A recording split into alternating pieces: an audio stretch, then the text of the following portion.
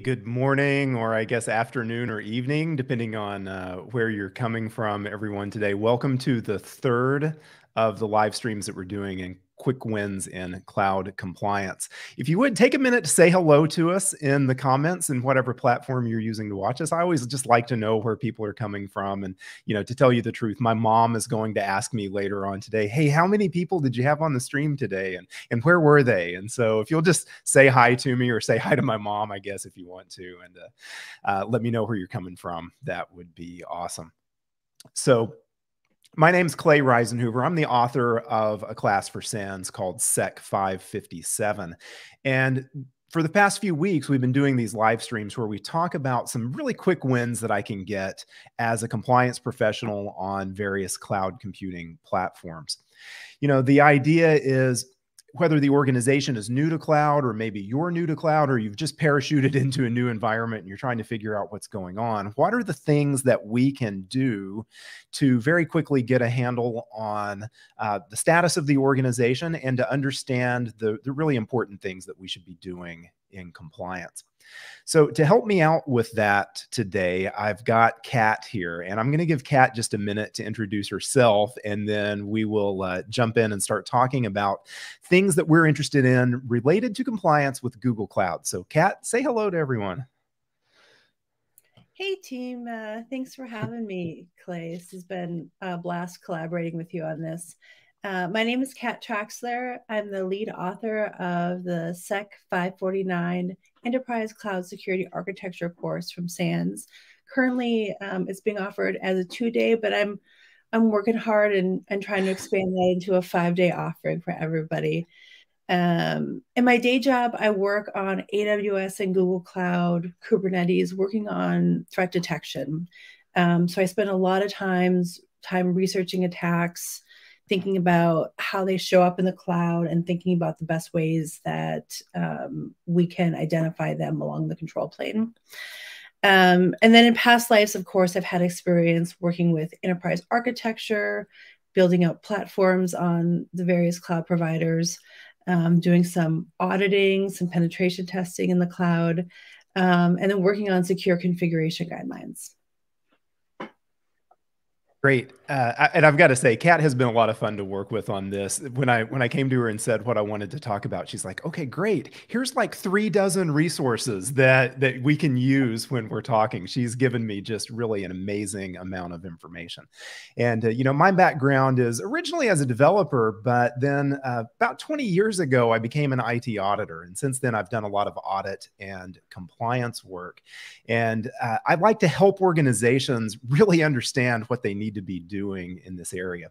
Now, we've got some resources for you today. In fact, we've got so many different web links that we've stood up a little web page that you can use to get those. So we'll be dropping that link in the comments of your stream if we haven't done it quite yet. And that's the page that you can actually see on my screen here. So everything that we talk about today, we've given you, I think, 2 or 3 dozen different web resources today. And then we tend to do a few technical demos during these streams as well.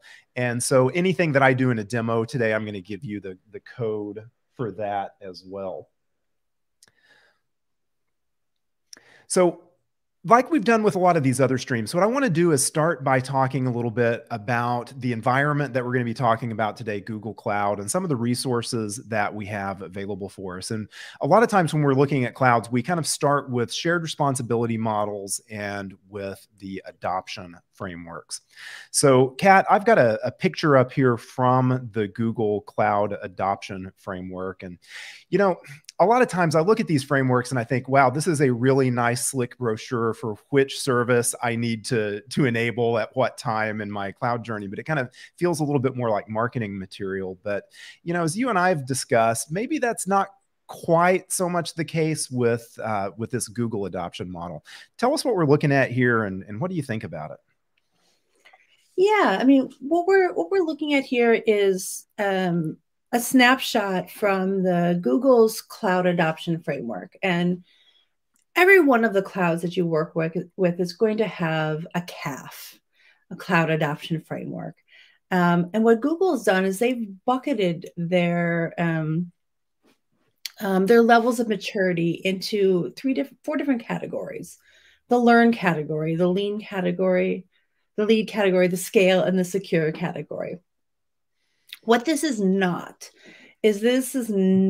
prescriptive advice, right? This is not the CAF, the Cloud Adoption Framework from Google or for any cloud, is not a document that you can, email over to your ops team and say, hey, go implement this, right? Because what you're going to get out of the CAF is a description of what an environment looks like, both from people, process, and technology. A description of what an environment looks like if it's operating at, say, the tactical level, right? We're just dipping our toes in the water. That tactical level, we're trying to get the most out of the cloud without upending processes. If you're operating more at the strategic level, maybe you're starting to optimize for scale, you're starting to get the most benefit from cloud, or you've really moved towards that transformational maturity level.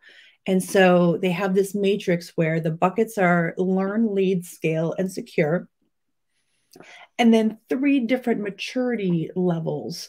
And you can take this into your environment and not use it as an implementation guide, but rather use it as a conversation starter. Take it to that, that meeting with all of your stakeholders and say, let's try to agree at where we are on the secure level, because Google will provide you with a description of what does an environment look like when they are operating at the tactical level in the secure bucket. And there'll be this description of, say, they are maybe using primitive roles, right? Maybe they're relying on outside consultants for their to design their security controls. And so you take this document and you bring it into all your stakeholders and say, let's agree on where we're at in each one of these buckets. And that's a huge win right there, is that if you can get all of these cross-functional folks in a room and say, where are we even at? Then we can say, well, where do we want to go? And you can start designing work streams. And that's what these CAFs are really about. They're really more stakes in the ground to start your conversation about your maturity level and where do you want to go in the cloud. That is one of the things that I really like here, is that we've got a bit of a maturity model built into the adoption framework with this one. And as an auditor, as a compliance person, I'm always thinking about the maturity level of the organization that I'm dealing with. And it's kind of nice to have these two, really overlaid here. Now, the next thing that we usually talk about then would be shared responsibility models. And we see sort of the same thing in all of the shared responsibility models. And usually it's that we've got some sort of color coding. Let me see if I can draw on my screen here. So we've got something like, for on-prem, everything is the responsibility of the client or the customer organization. For something like software as a service, then more of that's going to belong to the provider. And these are helpful. They do help me to understand as a customer what I should really be doing here.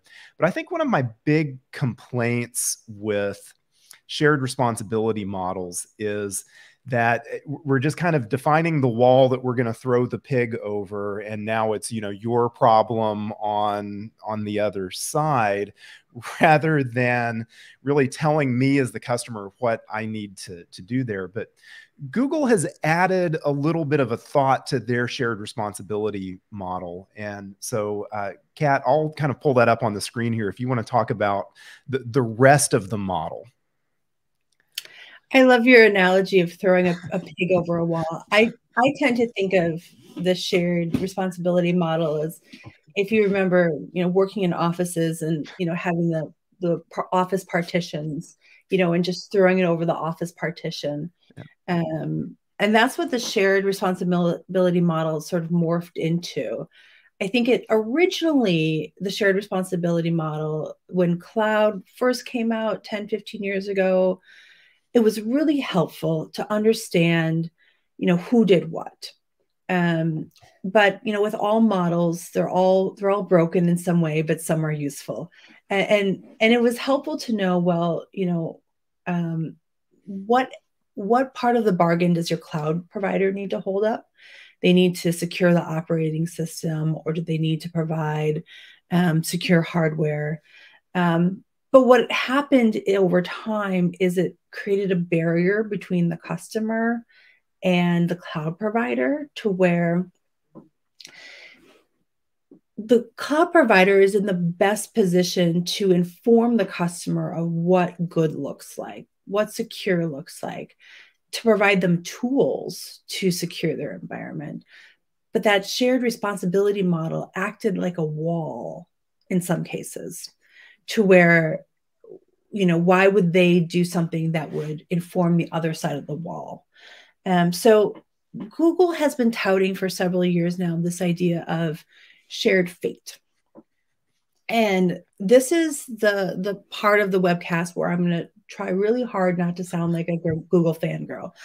But I do love this concept. It's not, shared fate isn't a graphic that can be displayed. It's not a technology or a system, but it's really more of a philosophy that they try to kind of sow throughout Google Cloud, that says that Google Cloud has skin in the game. They have skin in the game with how your side of the responsibility model is secured. So how does that show up, right? I think it shows up with the suite of tools that they offer their customers. We're going to go over a few of those. We're going to go over Policy Analyzer. We're going to go over Cloud Asset Inventory. They also offer a product that's in preview right now, Risk Manager, that helps you connect with cyber insurance. Also some tools around data management and gaining visibility into your data, around data catalog. So there's these whole collection of tools that they offer their customer just to help them secure their side of the wall. But they also have some really opinionated ways on how you should do Google Cloud. And they provide those to their customers in the form of Terraform modules. They call them blueprints. Blueprints are landing zones that you as a customer can pick off the shelf and deploy, and kind of have this pre-cleared path for deploying applications depending on your situation. And then I think another couple ways this whole shared fate shows up is it's a self-serving reason, but they've productized a lot of their own internal security tooling, right? So 10 years ago, they were doing Zero Trust, and they operationalized it within Google, and they made it work.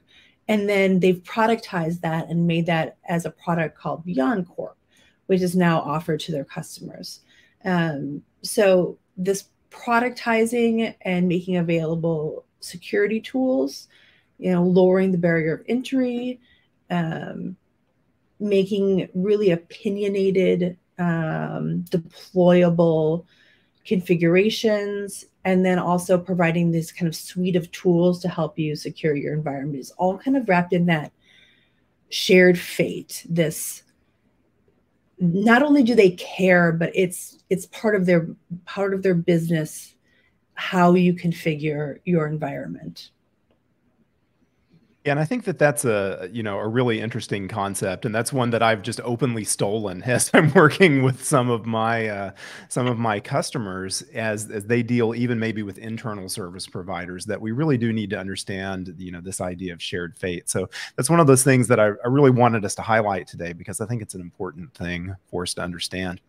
But I'm an auditor and I'm getting itchy. I feel like I need to go out and start measuring some things now. We've been talking for 15 minutes and I haven't run a command yet. So I do want to talk to you a little bit about, some of the tools that are available for us to just do some of that basic information gathering. And if you attended the last couple of these live streams, you know that we've got a bit of a roadmap that we use in SEC 557. And it's really in 3 phases. It's not really a maturity model so much as if you haven't done any compliance work before, do this first and then do phase 2 second, and then do the 3rd phase stuff last. And in that very first phase, we think a lot about visibility. You know, if you look at the critical security controls, control 1 is that I have to understand the inventory in the organization that I'm working in. And so we've got a couple of different things that I want to talk about with regards to that. And one of those is this asset inventory tool that Google has given us. You would think that this would be a really obvious thing to do in all providers, but the way that I gather inventory can be a little bit different depending on the provider that I'm working with. And Google seems to have designed something for people like me to use in asset inventory. So as part of the IAM and admin section of the dashboard here, I've got this asset inventory tool. And at its very basic, it really just allows me to look at things like resources or IAM policies that have been applied on those resources in the environment. So if I simply just click on resource here, I get a list of everything that's in the environment that I'm looking at. Now, in my case here, I'm looking at a project, but there certainly are other organizational structures that that we could use. And in fact, I really had asked Kat to talk about this and then kind of forgot to bring it up. So let's just talk about it right now. How do I organize my enterprise in Google Cloud, Kat? That's a pretty loaded question, Clay. How do you organize it? Well, I can tell you about the building blocks available to you, right? So Google Cloud is organized hierarchically, unlike AWS, which is a flat structure. And AWS is sort of shoehorned in some concepts of a hierarchy with the advent of AWS organizations, but it's not a real true hierarchy in that, you know, you have this policy inheritance model, and then you have the parent-child relationship between resources and the ownership. So as you can see at the top, we have that organizational node. And then underneath that organizational node, you can have, you know, many different folders. And these are just, you know, places for you to organize your projects. As you can see here, it's a fairly vertical organizational structure, and that we have maybe only 2 or 3 depths of folders. And then we have a couple of projects underneath there with some resources hanging out. These are the 4 building blocks: your org, your folder, your projects, equivalent to an AWS account or an Azure subscription. And then we have your resources that kind of funnel in under your projects. The properties of this hierarchy is that all of the permissions have an inheritance model. So something that you apply at the top flows down to its direct descendants. And then you also have that parent-child relationship for ownership. So if you were to delete a folder, all of the projects and resources under that folder would also be deleted. Given those 2 properties, that's how you're going to inform how you create your organizational structure. Do you have it mimic your products, you know, where you have a folder per product? Do you have it mimic your internal on-prem organizational structure? That's going to depend. You're going to have to mock up a few organizational hierarchies to see how that looks to you. Okay, and we're going to be working way down at the bottom of this today. So I've set up a sample project over the last few days, and I've added just a few resources to it so that I can take a look at these. So I've set in my asset inventory the scope to this project that I've added here. And that's really what I'm looking at now, is all of the resources that exist inside that particular project. And I think I've got a little over 100. Yeah, 118 resources in this one. Now, This is really one of the first steps that I'll take as an auditor or as a compliance person in the environment, is just grab this inventory. I really want to understand what's going on here. So certainly I could download the CSV here. I've got a nice snapshot of what the resources look like at this point. But one of the things that I really like about asset inventory is that this data is saved in a time series database, which means I not only know what the inventory looks like right now as we're speaking, but I've got 35 days or 5 weeks worth of back information available in here as well. So if you wanted to see, hey, what's been going on in the environment, you can filter for things that include those dates and times. So if I were to look for things that were created, sorry, nothing wants to click where I want it to right now. Let's see if I can. There we go. So let's look at maybe a create time after, well, just a couple of days ago. I've been building this environment up right now. And as this one applies, oh, I've got a lot fewer resources showing up here now. And I can see that in the last, there we go, that in the last few days, well, it looks like we've created some firewall rules. We've added some routes. We've got disks and compute instances that have been stood up, subnets that have been stood up. And this is just a boon for me as an auditor or as a compliance person. You know, back in the old days when I walked around and we had physical hardware in data centers and people would point at things and say, you know, that's my Exchange server, or that's my SQL server. It was kind of easy to answer the question, well, what's changed since the last time we looked at the environment? But that's really difficult in a world where we're using infrastructure as code, where things can be created and destroyed so quickly that I never even knew that they were there. This is really quite nice for me. And I really like this idea of time-based data as a way to see what's happening in the environment. And I'll tell Kat, you, Clay, I feel like you're ready to say something. Well, I was just, you know, when asset inventory came out, I think 2019, it was a gift from the gods. The prior to this, what assessments looked like in Google Cloud was a collection of Python scripts that just went and enumerated out all of the possible resources, enumerated out all of their policy bindings, and dumped them to a bunch of CSVs. So when asset inventory came out, you know, it always is a good day when you can just trash a bunch of buggy Python code, right? Yeah. Yeah, so you would have been doing this, you know, per resource. Let's go out and find all the storage buckets and save that somewhere. Let's go out and find all the compute instances and save that somewhere. Very brittle. What if a new resource type gets added? Now you've got to write code to be able to track that. Yeah, this is a horrible way to live. It really is. And so it's so nice that we've got something available to us in the console, and really not just in the console. Hey, while I'm at the command line here, let's just go ahead and take a look at this. I've pre-populated a few things here. I've connected to the Google Cloud CLI. And I've set up my project name in a variable so I don't have to keep typing it here. So I can get this same information now from the CLI that I can get from the web console. Now, this is going to give me a list of that whole pile of 118 assets that I was looking at in the console now here at my CLI. Now, this is in YAML format. I'm a JSON guy because I work a lot with PowerShell. And so the first thing that I want to do then would be, let's just convert that to JSON. And that's really just as simple as telling it what format I want here. So I'm going to tell it that I would like that as JSON data.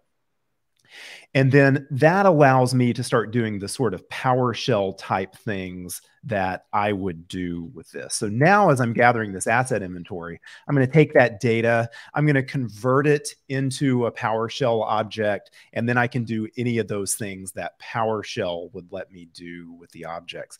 So I've now got nice objects with properties available that I can sort on, I can filter on, and it's going to be a lot easier now for me to gather these things that I'm interested in.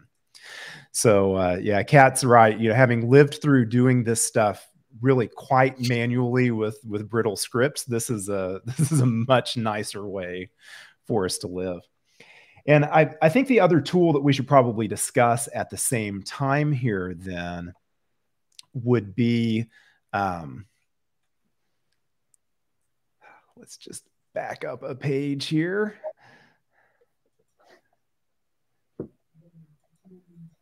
Sorry, I want to take you guys to the, there we go, the policy analyzer. The policy analyzer makes it a lot easier for me to begin to answer the question of, who has access to what in the organization. And again, this is a tool that's been made really quite easy for us to use. So let me give you just kind of a really quick example of the sorts of things that we might look for using a tool like Policy Analyzer. I'm just going to create a custom query here, but you may have noticed there were actually a number of pre-built queries available for me on that first page. What I can do is just say, what principles or what resources or what IAM roles am I interested in, and kind of gather information about how they're being used in the environment. So for instance, I have a user that I've set up as a service account. So let's just look for a principal here. And I think I've got demo in the name of that service account. So I can find that service account and just say, okay, show me stuff about that service account. I'm going to run this query. And I can see the roles that they've been granted. And actually, as a compliance person now, sorry about that. There we go. As a compliance person, I'm a little bit nervous when I see admin in a role that's been granted to a service account. So that's something that I'm definitely going to go back and ask some questions about. But I can really easily see the roles that have been associated with this particular account. And if I want to look at kind of a mapping of what can this account do with this resource, then it's really just as simple as adding something like, well, what resources? I know I've got some compute resources here. I did the HashiCat demo, so we'll just try that compute resource. And I'm going to get that direct mapping now between that user and that resource. And again, I see my problem. This service account is a compute admin here. That's probably not appropriate in this environment. So it's definitely something I would want to ask about. But again, Google has given us a history here. So not only can I see that this exists, but if I want to look at the binding a little bit more closely, I can see the actual policy that's being applied here. And oh, the angels rejoiced. I also can see a history of this. So I can see every change that's been made to this policy and exactly the differences each time through there. And I've got to tell you, for me, this is one of those brilliant things. So Kat, do you have anything else that you would like to say there? I don't want to pop your bubble. You're in too much awe over this. I do have to maybe set a little, maybe take you down a notch a little bit of the capabilities of tool. You can absolutely query and say, this service account, tell me all of the policy bindings that it has. So what it's going to do is it's going to enumerate through all of the possible attachment points for the policy bindings.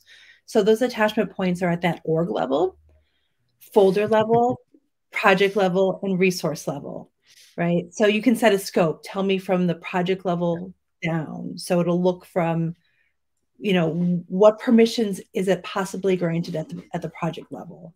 What permissions is it possibly granted at the resource level? And then it'll serve that up to you, and you can look at the JSON policy binding in the history. What it can't possibly do is look at other organizations, right? So it's not possible to say, what are all of the permissions granted to that service account within the scope of all of Google Cloud? Because Google Cloud is based off of resource-based permissions. So you don't provide permissions to that service account. You attach them to resources. Resources can live in many, many thousands of attachment points, not in your organization. So you got to understand that scope which you're querying for. Does that make sense? Yeah. And, that's a real problem when I've got the view of what can I see here. It doesn't tell me what's happening, potentially outside what's visible to me. And this is a constant problem that we deal with as compliance folks, really trying to understand what capabilities a principal has, who might be able to access something. That this is not ever just a trivial question for us to answer. But the policy history, you got to give me that. That is stinking awesome. So okay, so we're coming close to the end of our time. I do have, a little bit more compliance that I want to talk to you about. I know we get a little over focused on things like benchmarks. In fact, Kat and I had a nice discussion about this yesterday. But there are some really just kind of basic hygienic things that we need to be looking for in the organizations. And those are often well spelled out in the benchmark. So I want to make sure that you understand the tools that are available to you and the various things that we would be able to gather as compliance folks. I guess I just wouldn't feel like it was a complete live stream if I didn't talk a little bit about some of those sorts of things that we could measure. And a lot of those are going to be available to us through the CLI. Since we've already talked a little bit about kind of, converting data, I'll give you a little bit longer command here. If I were concerned about inappropriate ingress rules, I want to make sure that you're not allowing secure shell or RDP into any of your compute instances. This is one of those early things I'm going to look for in a lot of environments. Then I've got in the gcloud CLI, the compute firewall rules list command. Now I'm going to go ahead and make that into a PowerShell object. So I'm going to let that run here. And it's a little bit ugly. It's a little bit difficult to see. But what's happened is I've now got this PowerShell object that has a list of the rules that are enabled on the firewall for this particular network. And inside this, I've got this property called allowed. Now, that's going to be an array or a list of the rules that are actually allowed in the environment. So I can grab that and take a look at, on my ingress rules, sorry about that. On my ingress rules, well, which ports are allowed? And let's go ahead and take a look at the protocols with them as well. So this is one of those things that we might do as a benchmark check. And I would want to go back and look at the rules that are allowing some of these ports that feel a little bit overly permissive here. Very, very easy for us to do. A lot of those things in the benchmark, the commands are going to be spelled out for you. I just want you to know that they are available to you, and it's really pretty easy for us to process that data if we would like to. In fact, here I used this as an example earlier while Kat was talking. If I wanted to see all of my storage buckets, then I could just do an ls command against those storage accounts, and I can see the buckets that we've got set up here. And I can pretty easily check the permissions on those. So let's do an IAM get on that, see what permissions we have set up on just one of the buckets. I'll take just the very first one. And then I want to take a look at those IAM bindings that we were talking about earlier. Can I see what's been attached to this object? And in particular, I'm looking for a special group here called all users. And I really don't want to see all users with access to my bucket normally. And you can see actually in this case, we do have that as a bit of a problem. So I've got all users has been given the role of legacy bucket reader. That means everybody has at least read access on this particular resource. Now, obviously, there's a lot of other stuff like that that we could measure, and we didn't spend as much time in this stream on measurements because we really wanted to talk a little bit more about philosophy and about some of the things that are available to us. So we're pretty close to time to wrap it up here. Kat, I'm going to give you any last word that you would like before we go. Well, I think that, to all our auditors, compliance folks, people doing assessments against Google Cloud, I think, the key thing to remember when working in this environment is the hierarchy is always with you, like the force. The hierarchy is always with you. It is always there to push down policy. That inheritance model is strong. So, always be aware that it is with you and is there for good and for evil. I think that's a perfect place to leave it. Kat, thank you so much. Everybody who was attending today, thank you for being here. We really appreciate you taking some time with us. It was nice to talk to everyone today.